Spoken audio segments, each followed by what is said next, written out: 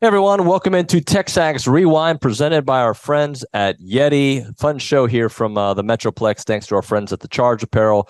Had a lot of stuff to get into. We didn't really talk about Olin's hair, but we did get into some football on the program, like the key matchups. OB bringing it during the go hour.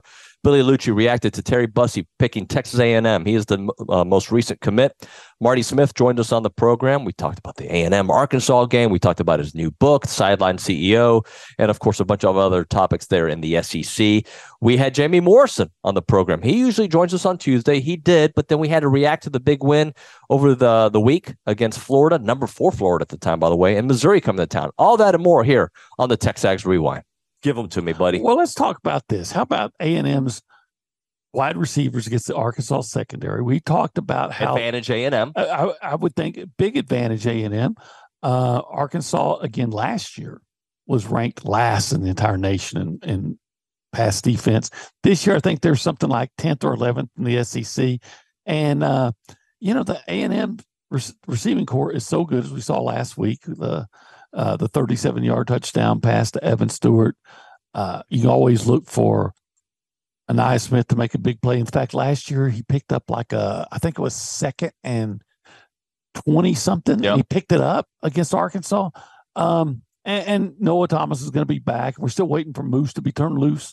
So I think that there's an advantage in that matchup, and hopefully A&M can capitalize on it. But to do that, it may require blocking that A&M pass protection against the Arkansas pass rush. Arkansas actually has a really good pass rush. I think they have 14 sacks. They're one of the best pass rushes in the SEC. So you got to give him protection. Hey, this week, max protection in all ways that could be defined. I don't have the numbers in front of me, so I shouldn't even ask. But like A&M is right behind Arkansas, because I think Arkansas has 14, A&M has 13 sacks on the year. I'm curious though, because A&M's the bulk of them came just last week. I'm wondering if Arkansas has done it throughout each game. I believe Arkansas has been more consistent with it. I believe so. That's obviously a big matchup, because if you're going to take advantage of that matchup with your receivers in secondary, you got to give Max some adequate time to find those receivers. Max protect Max. Max protect Max. We could make shirts with these slogans. I think Max protect. Not Max protects Max. Max protect Max. Yeah. Yeah. No. Yeah. Okay. Max protect Max. Any other matchups that you want to focus on? Yeah. Of course. A lot of them are the same. They just switch. How about that A&M secondary, which has been leaky at times against the Arkansas receivers? They've only been tested one game, right? Yes. They've only truly been tested one game, and it was a bad game. But hey, so was that a bad game, or was it just a bad game or a bad omen? OB, I'm gonna stay here. I'm gonna go back to something you said in the first segment. I know that the secondaries had their issues. I know that, like that we've seen it. Like the coverage has not been great, but there's a simple fix to half of their problems. Tackling. Just tackle. Okay. Like, look, you're going to give up bombs every once in a while, but you cannot give up 14-yard slants that become bombs. There's a momentum thing, and there's a day-to-day program momentum, and it is so fleeting on the field, but it also can come in a hurry. Like, so when you're looking at it right now and you go, man, they lost Connor Wigman. That was devastating news. Then they go get a guy like Terry Bussey, right? Momentum starts to change. You go to win tomorrow against Arkansas, and you've had a week where you've gotten a 5-star commitment. Your backup QB looks like legit QB. We know he is, but I mean QB1 that outduels a KJ Jefferson, and you're setting up a showdown where the Aggies are 2-0 in the SEC with Alabama coming here to Kyle Field, and God knows how many recruits. So if you can do that, you have you've really, just like that. When things looked bleak a couple days ago, you've turned program momentum around, and not a lot of commitments can turn program momentum around, but Terry Bussey and that kind of guy is certainly one.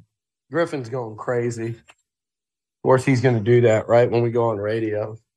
But yeah, Terry Bussey is the kind of guy that'll turn your program momentum around in a hurry. And you look at the last couple commitments, and I'm sitting there looking at what they've done on these last few, David.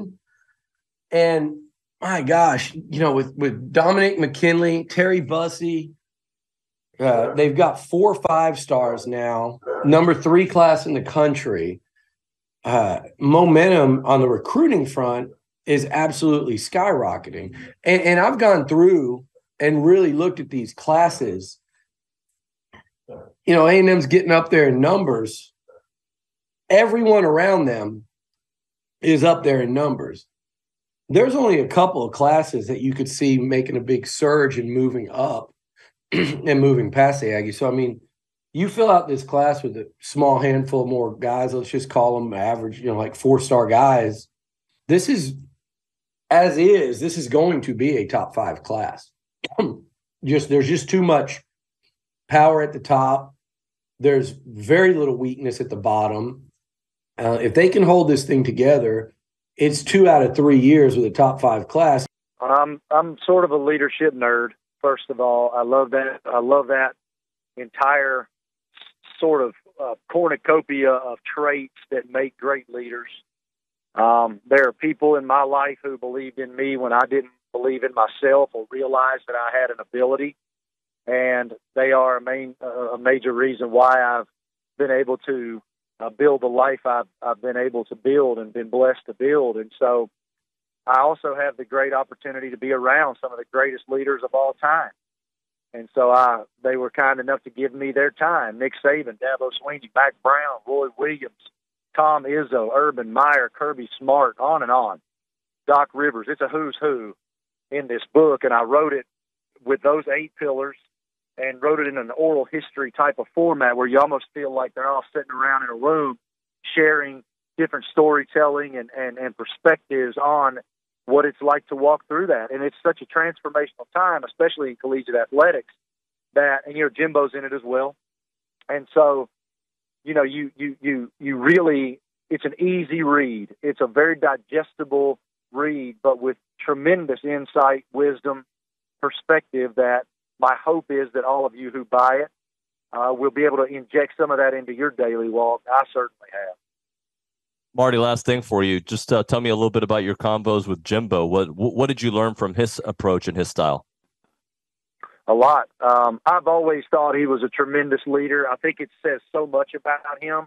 The last chapter of the book, or pillar in the book, is evolution, and Jimbo has evolved since he's been at Texas A&M, and specifically in the past couple of years. He was very hard-headed about giving up the play calling because he's been so successful. And I love what Greg Sankey, the SEC commissioner, told me in the book about delegation. If you delegate to people and it's not getting done kind of the way you want it to, there's an inclination I'll just do it myself. If you've been successful, as Jimbo has in the past, of being great at designing plays and setting his players up to succeed, there's an inclination of, why would I change? Jimbo and I grew up in the same place, man. If it ain't broke, don't fix it. But that wasn't working. So he was willing this season to evolve as a CEO of that program, bring in Petrino, and he's starting to see the fruits of that labor. Aggie volleyball head coach Jamie Morrison told us they're going to knock off a top 25 team. It's just a matter of time. Well, I don't know if he was expecting it the next day or not, but he loved the way they were playing, and he joins us now here on TexAgs Radio. Jamie, congrats, man. What a great win, and just cool for the program, the vibe, and also for the timing of your comments on our show. Yeah.